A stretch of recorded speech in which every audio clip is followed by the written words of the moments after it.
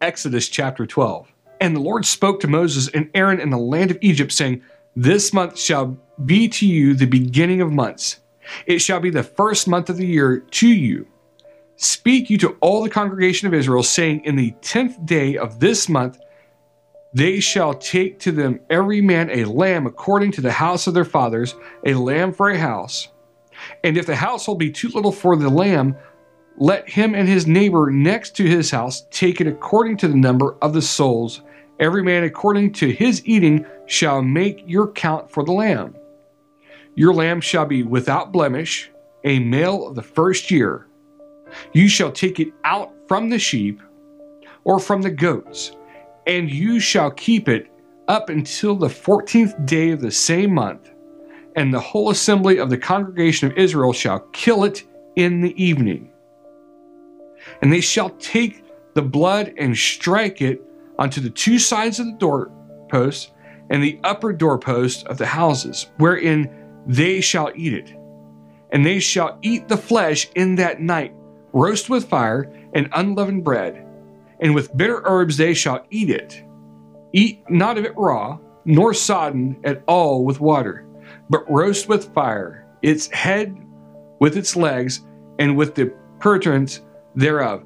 And you shall let nothing of it remain until the morning, and that which remains of it until the morning you shall burn with fire, and thus shall you eat it with your loins girded, your shoes on your feet, and your staff in your hand, and you shall eat it in haste. It is the Lord's Passover, for I will pass through the land of Egypt this night, and will smite all the firstborn in the land of Egypt, both man and beast, and against all the gods of Egypt will I execute judgment. I am the Lord, and the blood shall be put to you for a token upon the houses where you are.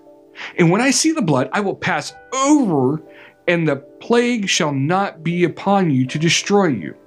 When I smite the land of Egypt, and this day shall be to you for a memorial, and you shall keep it at a feast to the Lord throughout your generations. You shall keep it a feast by an ordinance forever. 7 days shall you eat unleavened bread. Even the first day you shall put away leaven out of your houses. For whosoever eats leavened bread from the first day until the 7th day, that soul shall be cut off from Israel. And in the first day there shall be a holy convocation, and in the 7th day there shall be a holy convocation to you. No manner of work shall be done in them, save that which every man must eat, that only may be done of you. And you shall observe the feast of the unleavened bread, for in this selfsame day have I brought your armies out of the land of Egypt. Therefore shall you observe this day in your generations by an ordinance forever.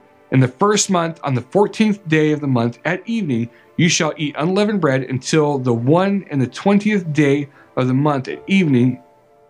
7 days shall there be no leaven found in your houses. For whosoever eats that which is leavened, even that soul shall be cut off from the congregation of Israel.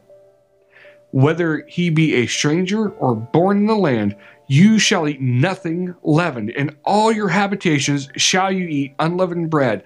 Then Moses called for all the elders of Israel and said to them, Draw out and take you a lamb according to your families, and kill the Passover. And you shall take a bunch of hyssop and dip it in the blood that is in the basin, and strike it on the lintel and the two sides of the post with blood that is in the basin, and none of you shall go out of the door of his house until the morning. For the Lord will pass through to smite the Egyptians, and when he sees the blood upon the lintel and on the two side posts, the Lord will pass over the door and will not allow the destroyer to come into your houses to smite you. And you shall observe this thing for an ordinance to you and to your sons forever. And it shall come to pass when you be come to the land which the Lord will give you, according as he has promised, that you shall keep this service. And it shall come to pass when your children shall say to you, What mean you by this service? That you shall say, It is the sacrifice of the Lord's Passover, who passed over the houses of the children of Israel in Egypt when he smote the Egyptians and delivered our houses, and the people bowed the head and worshipped. And the children of Israel went away and did as the Lord had commanded Moses and Aaron, so they did. And it came to pass that at midnight the Lord smote all the firstborn in the land of Egypt, from the firstborn of Pharaoh that sat on his throne to the firstborn of the captive that was in the dungeon, and all the firstborn of cattle. And Pharaoh rose up in the night, he and all his servants, and all the Egyptians, and there was a great cry in Egypt, for there was not a house where there was not one dead. And he called for Moses and Aaron by night and said, Rise up and get you forth from among my people, both you and the children of Israel, and go serve the Lord as you have said. Also take your flocks and your herds as you have said, and be gone, and bless me also.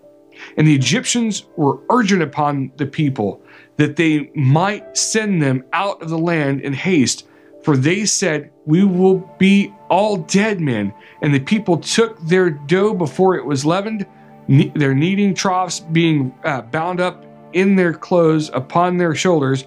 And the children of Israel did according to the word of Moses, and they borrowed of the Egyptians jewels of silver and jewels of gold and raiment. And the Lord gave the people favor in the sight of the Egyptians, so that they lent to them such things as they required.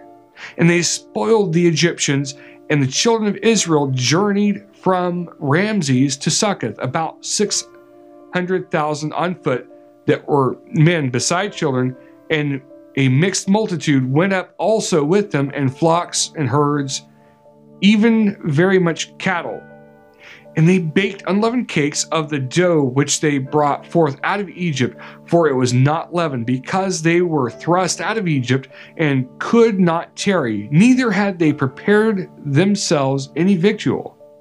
Now the sojourning of the children of Israel who dwelt in Egypt was 430 years. And it came to pass that the end of the 430 years, even the selfsame day, it came to pass that the hosts of the Lord went out from the land of Egypt. It is a night to be much observed to the Lord for bringing them out from the land of Egypt. This is that night of the Lord to be observed of all the children of Israel in their generations. And the Lord said to Moses and Aaron, This is the ordinance of the Passover. There shall no stranger eat thereof, but every man's servant that is bought for money, when you have circumcised him, then shall he eat thereof.